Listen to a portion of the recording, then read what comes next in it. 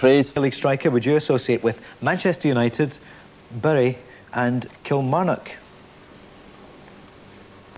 Manchester United, Bury and Kilmarnock.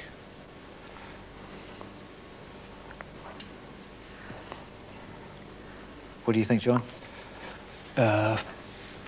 Colin McKee. You say Colin McKee. Let's check. You're absolutely right. Well done. 2 points to you. No problem. A league game between Kilmarnock and Motherwell in 1977. Who is the Kilmarnock player seen here eventually putting the ball into the back of the net?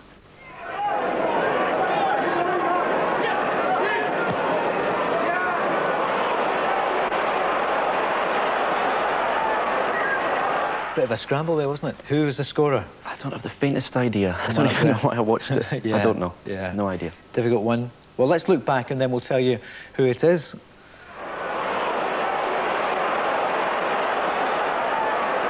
Trundles over the line. And that's Ian Fallis.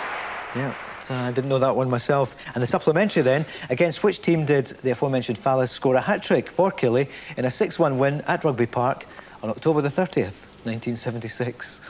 Hearts. It wasn't. It was Ayr United in the derby there. So at the end of that one, Scott has 26 points. John has 36.